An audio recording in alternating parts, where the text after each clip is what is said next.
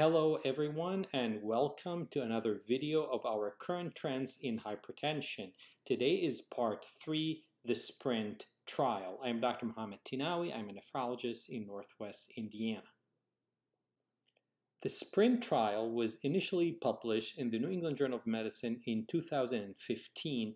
The final report was published in 2021. Anyone with interest in high blood pressure should know about this very important trial. This is a multi-center, randomized controlled trial. It enrolled 9,361 subjects, close to 10,000 subjects. Median follow-up was 3.26 years. So who was included in the trial?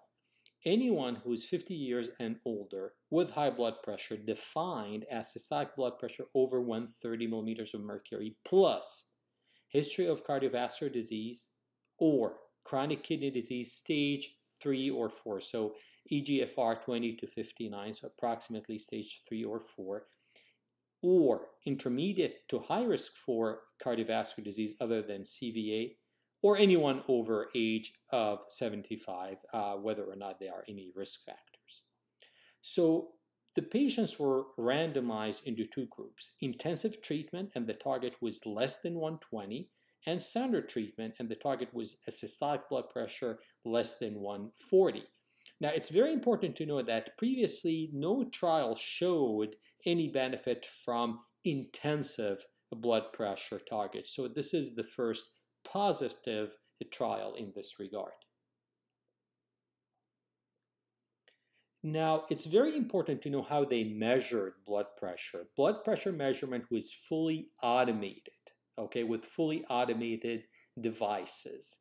And the measurements were either attended by staff or not, but the staff member did not measure the blood pressure. Now, this was done to reduce errors in obtaining blood pressure measurements. It may reduce white coat high blood pressure. Therefore, if we want to apply the results of this trial, we should use the same methodology, the same way they measured blood pressure. So like I said, this was a positive trial. The results were very impressive.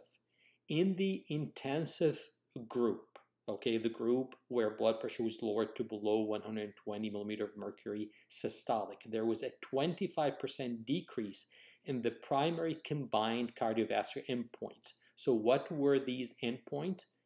First occurrence of CVA, cerebrovascular accident, meaning strokes, myocardial infarction, acute coronary syndrome, heart failure, or death. So 25% decrease in that. And 27% reduction of death from any cause. Now, heart failure was lower by 38% in the intensive treatment group. What about patients with chronic kidney disease?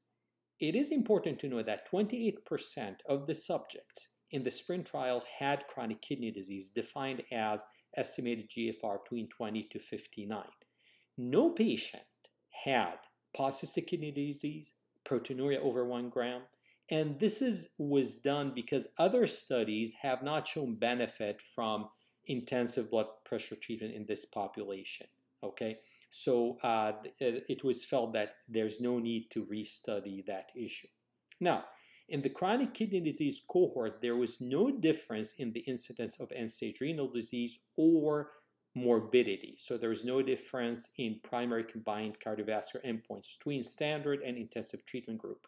Meaning, if you have someone with stage 3 or 4 chronic kidney disease and you want to do intensive blood pressure lowering, this is not going to delay the need for dialysis. However, mortality was less. So even though morbidity and the need for dialysis was no different, the mortality was less, was lower in the intensive treatment group in patients with chronic kidney disease, and that was by 28%. So that was also pretty impressive. Now, there was something that is concerning. Because of intensive blood pressure lowering, there was 30% or more decline in estimated GFR in the intensive treatment group. This was due to lowering blood pressure, due to hemodynamic effect of lower blood pressure. However, that improved after 6 months of therapy. Now, the decline in SMAGFR did not change the benefit of the intensive blood pressure lowering. It changed the fact that mortality remained lower. Now, the trial did not include patients with proteinuria over 1 gram, did not include patients with advanced CKD4 or stage 5 chronic kidney disease. Therefore, we should not generalize the findings to these populations.